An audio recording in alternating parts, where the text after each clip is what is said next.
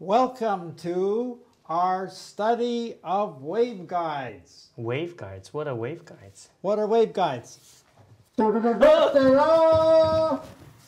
That is a waveguide, but it's obviously not an electrical waveguide. It's I won't do it again. It's an acoustic waveguide. Here's what the electrical ones look like. Yeah.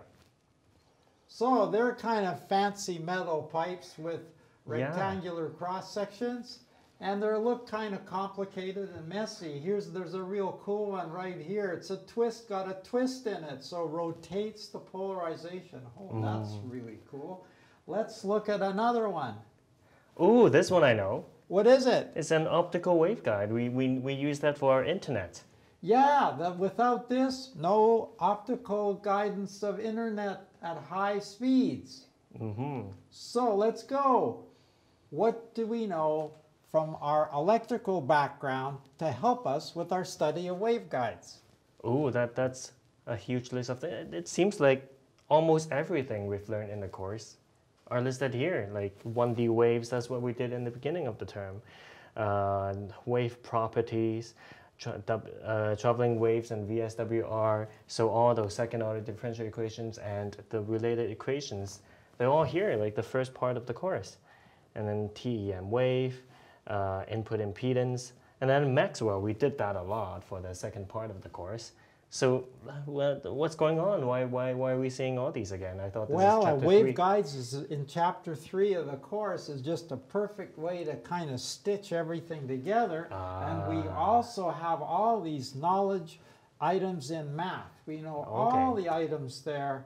And hopefully we are very comfortable with our grad and divergence and curl, and the back cab rule is going to play very large. Remember, the back cab rule is related to decouple.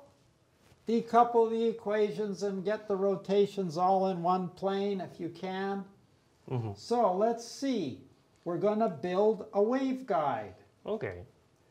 Yeah, well, I guess here we have a rectangular slab waveguide and with some height B and some width A.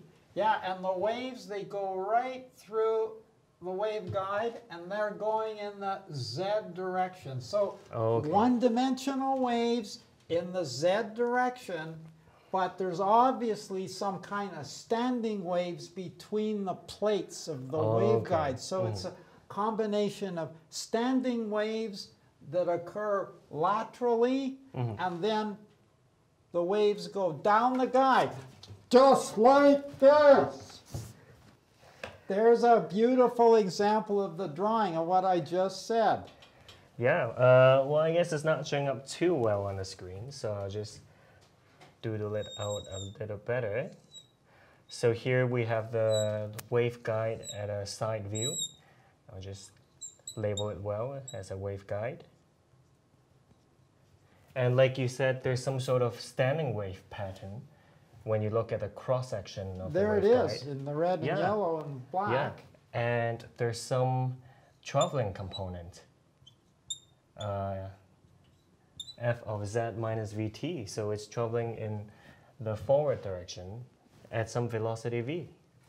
And it works just like this. The sound goes down the waveguide. It's a 1D wave.